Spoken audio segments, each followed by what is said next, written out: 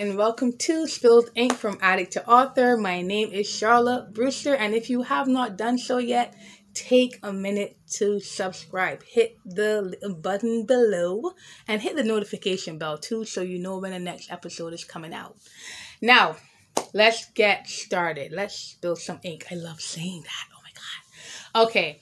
So today is not an official episode, all right? Today is like story time.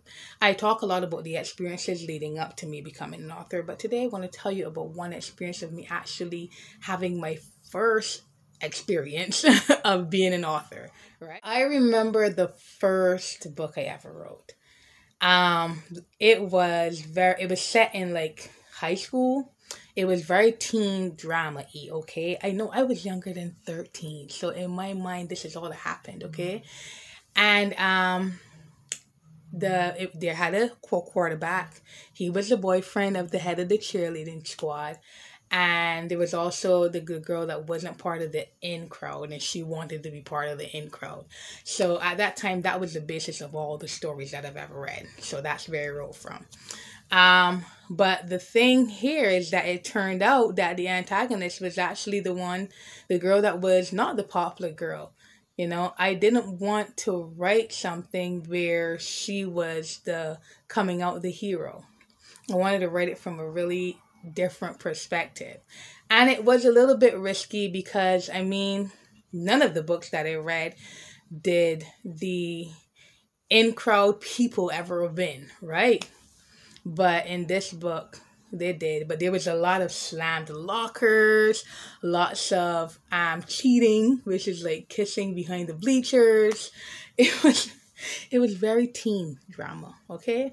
I remember I gave it to my English teacher, and she read it. And she commended me on the twist with the not so popular girl being the protagonist, and actually the head of the cheerleading squad. She was the not so popular girl being the antagonist, and the popular girl being the protagonist. She commended me on that little twist. And I also remember there was a lot of grammatical errors. I mean, a lot. And very oddly placed words. I literally wrote it the way I spoke. And I spoke in slang a lot. But it was an experience. It was beautiful to get the feedback. And at that time, feedback didn't scare me. You know, I just wrote this book, gave it to my teacher. Here you go. She talked to me. Oh, okay, cool. And that was it.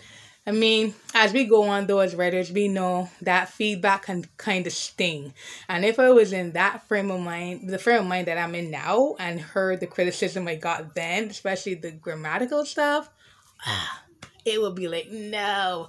But all in all, after she gave it a good read and we talked about the grammar and stuff like that, she said to me, you never stop writing. Don't ever stop telling the stories that come from you, from your mind, from your creativity.